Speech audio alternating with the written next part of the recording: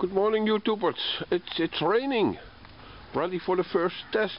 I like to burn the oil heater with vegetable oil, sunflower oil.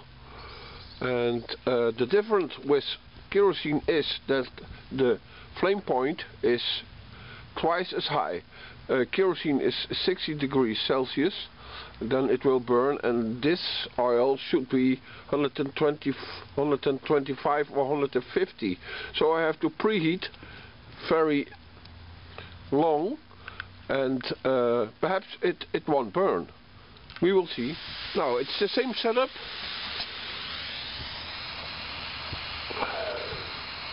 I will ignite the alcohol. Is burning now. You can see that. Normally in daylight you can't see the alcohol burning. Right now you can see it. I put the burning chamber over it and it's direct very hot.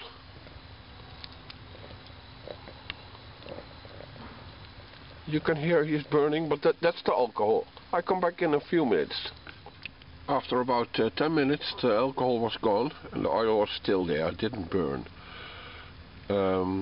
It was not hot enough, it was not boiling. Now I try another concept. I put some nuts over here so the tin can is a little bit higher in the alcohol, and I did make some holes in the burning chamber because I did have 3 flames to heat this up, and that's not enough. Now I try to do it better. Actually, this is oil what should never burn from its own. You need a lid or a wick, and I just try if I can let it burn without a wick. And actually you should drip it or make little drops and then put it in the can, and then it will burn when it is preheated. So sunflower heating take 3.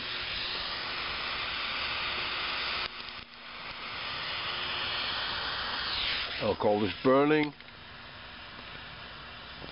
Now the fire chamber goes up. Now we have to wait. Yeah, he's burning. It's very cold. Perhaps he's cooling down too quick to keep the oil on the right temperature. We will know that in about 5 minutes. This is the situation after about 1 minute. It is surprising me because I have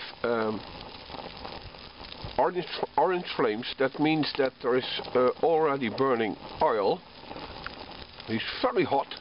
Now you can see in the burning chamber that everything is burning. The air oils are working very good. Much better as yesterday. And I hope he will ignite the vegetable oil.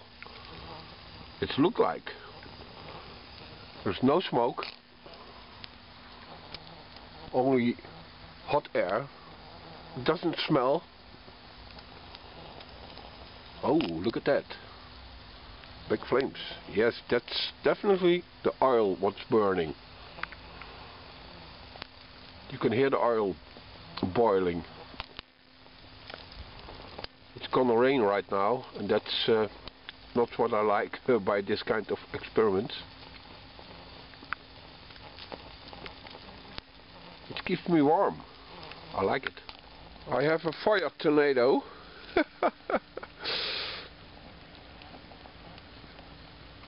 It looks like it works. Right now, after about 7 minutes, the alcohol is gone and he's burning on the oil now. The air holes are working very good. I can look into the holes and see the oil is burning. This is what I like to have. Now I know that I can burn oil with a flame point from about 125 degrees Celsius, but you have to heat it up. You have to preheat it, and the tin can was about 100 cc, so I have to drip it. That's better. And now after about 10 minutes he's full functioning. The oil is boiling, you can hear it.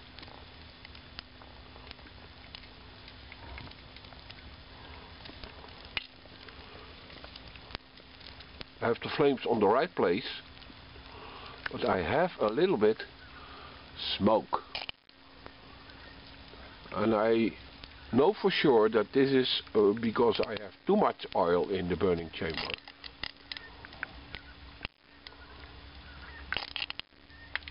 When I make a drip system, this will be gone. The smoke will be gone. He's burning beautiful now. You can see it in the air holes. He's taking air there and he's making his flames almost blue. He's burning very quiet, very slowly. That's what I like. And now we have to make a system to control it. I'm about 1 meter away and I can feel him. You see, it's a little bit black smoke that will be gone after another construction. He's burning now about 15 minutes and he's working on his own now. He's preheating himself and so on and so on and so on.